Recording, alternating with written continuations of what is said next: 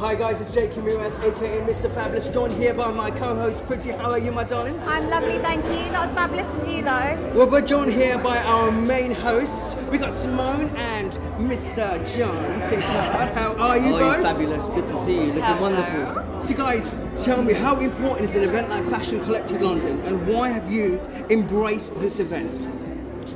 Shall I start first? Go first. Well, this is very important because we are raising funds for our two main charities, BBC Children in Need and the Rainbow Trust. Now, as you know, BBC since the 1980s raised over 600 million pounds till today. So tonight we will endeavor to raise that one extra million, perhaps. Make a small dent in it, yeah. I think anything as well that champions new talent coming through, you know, and supports whatever industry, film, fashion, you know, someone who needs a kickstart and a platform to bring their product to the masses. So hopefully. So what made you guys join Fashion Collective London? What was your main drive and your main purpose? My main purpose was meeting Ahmed and his sister and meeting the young boy as well. He's been in the wheelchair the last couple of years, and I was just like, wow, what a story. And I want to make a documentary about empowering women as well, and she's putting herself through fashion school whilst having a really ill son, so it's a massive accolade to women standing up and doing it for themselves.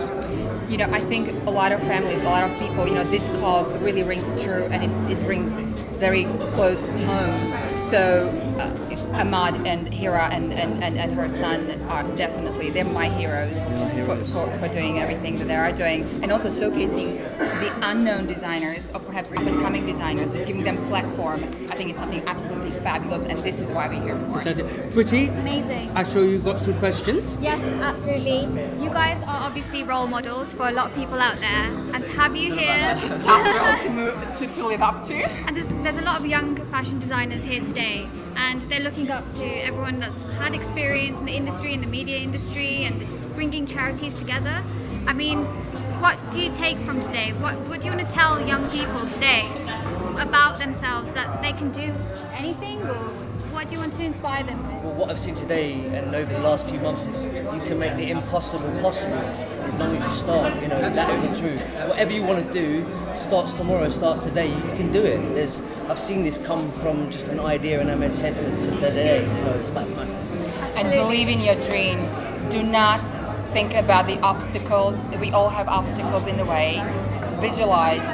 Dream big. Don't let anybody tell you that you cannot do it, that you are lesser than the other, because you're not. We are all equal, and just go for it. Absolutely. Do it. That's amazing. Exactly. Just do it. That's encouragement right there.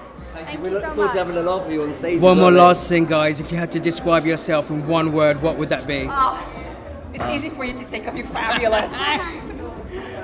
I never give up, so I'm tenacious, tenacity. Tenacity? Yeah. Determined. Determined. Guys, I want you to look straight into camera and give me your joint best pout or pose. Zoolander. Guys, our hosts for the evening, Nice to meet you. Simone and John. Thank you.